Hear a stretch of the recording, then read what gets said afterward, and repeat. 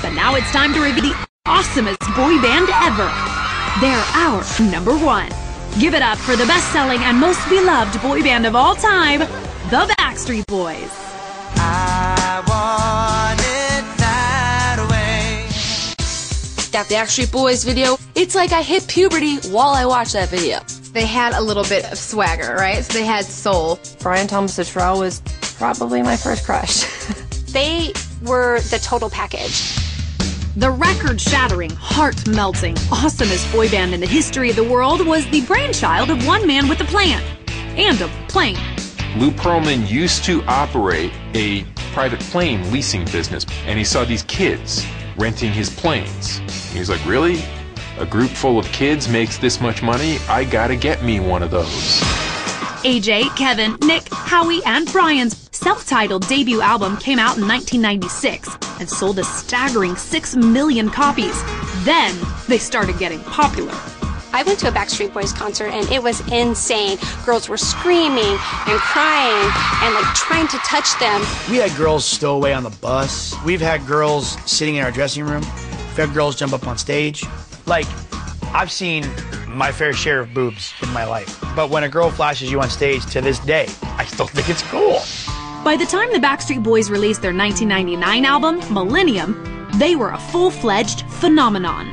Millennium, which featured the iconic single I Want It That Way, sold a record-breaking 1.1 million copies in the first week. The Backstreet Boys have the distinction of latching on to one of the most inescapable songs of the last 15 or 20 years. There's almost no one in America who's not gonna sing along if you start singing I Want It That Way.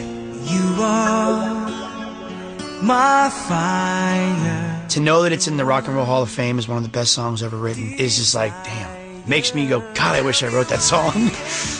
I Want It That Way is the best boy band song of all time. That song as a whole defined that whole era of boy bands. I want it that way. You want it what way? What way do you want it and how do you want it? What are you talking about? The song makes no sense. Fans didn't care and sent the album to diamond status. Yes, there is such a thing. Platinum was 1 million. Diamond is 10 million. Millennium was 3 diamonds. It was crazy. The boys took a hiatus in 2001, but when they came back a couple years later, their fans were right where they left them, drooling for more. I embrace it. I love it. I'll always stop and take a picture. I'll always stop and sign, except when I'm eating. When I moved to LA, my box of Brian Thomas Luttrell things moved with me.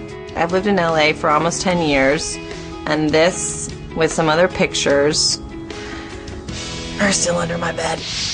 In an attempt to explode the ovaries of their maturing audience, the Backstreet Boys joined forces with New Kids on the Block in 2011, dropping yet another top 10 album.